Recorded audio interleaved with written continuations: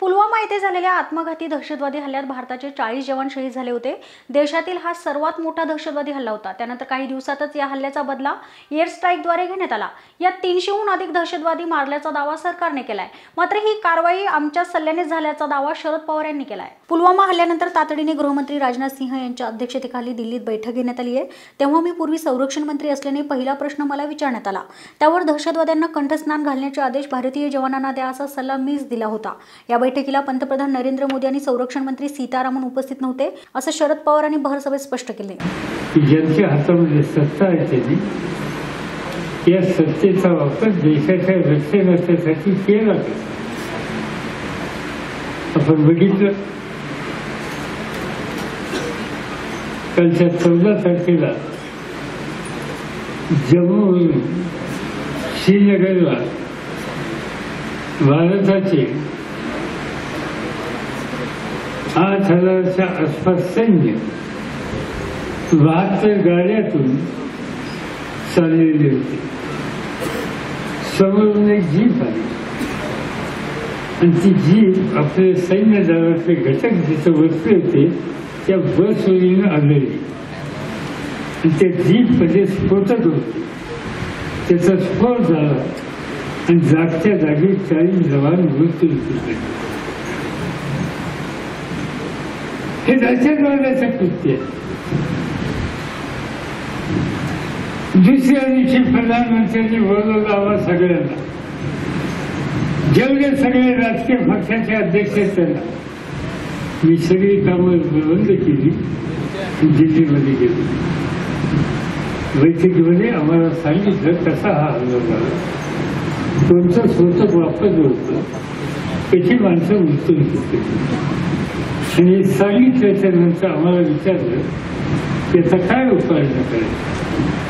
आणि पहिला प्रश्न मला विचारला, मला म्हणजे की तुम्ही संरक्षण मंत्री होता देशाचे, तुम्हाला या गोष्टीची माहिती आहे, काय करावं? म्हणजे काय करावं याची चर्चा करण्याचं कारण नाही। या दहशतवाद्यांचे जे अड्डे आहेत ते अड्डे उद्ध्वस्त करण्याचा अधिकार सैन्य दल, हवाई दल आणि नाविक दल या तिघांना द्या। पूर्ण अधिकार त्यांना द्या। त्यांना हव्या त्या वेळेला, हव्या त्या पद्धतीला, हव्या त्या टोकापर्यंत हे उद्ध्वस्त करा, हा फक्त आदेश त्यांना द्या। माझी खात्री की या देशाचे जवान या देशाला या संकटातून वाचवण्याचे। त्यावेळी मोदी सुद्धा महाराष्ट्रात यवतमाळच्या दौऱ्यावर होते। आमची दिल्लीत बैठक सुरू होती, त्यावेळी मोदी इकडे बोलत होते, मैं चौकीदार हूँ, देश की सुरक्षा मेरे हाथ में है, देश को कुछ होने नहीं दूंगा। तिकडे जम्मू काश्मीरमध्ये जाऊन हे बोलायचं सोडून ही 56 इंचाची छाती यवतमाळमधून हे बोलत होते, अशा शब्दात पवार यांनी यावेळी मोदींवर टीका सुद्धा केली आहे। या बैठकीला सगळ्यांनी पाठिंबा दिला। ही बैठक या संकटाच्या कामासाठी बोलवली होती। गृहमंत्री हजर होते, संसदीय खात्याचे मंत्री हजर होते, प्रधानमंत्री हजर होते, संरक्षण मंत्री हजर होते। आम्ही चौकशी केली, हे लोक कैसे नाही या नाही म्हणजे ते महाराष्ट्रामध्ये गेले। प्रधानमंत्री महाराष्ट्रात धुळ्याला आले आणि पांढरकवडा यवतमाळ जिल्ह्यामध्ये तिथे गेले आणि तिथं आपल्या उमेदवाराचा, आपल्या पक्षाचा प्रचार करण्याच्या संबंधीची भाषणं दिली आणि तिकडे 40 जवानांची फिरत पडली। त्यांची फिरत त्याच्यामध्ये भरली।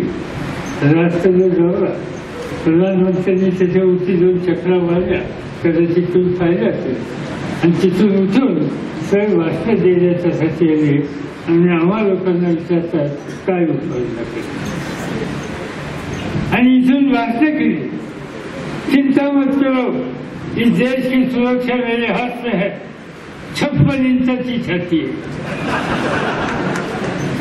56 इंचाची छाती म्हणजे 56 इंचाची छाती इथे यवतमाळमध्ये काय करते?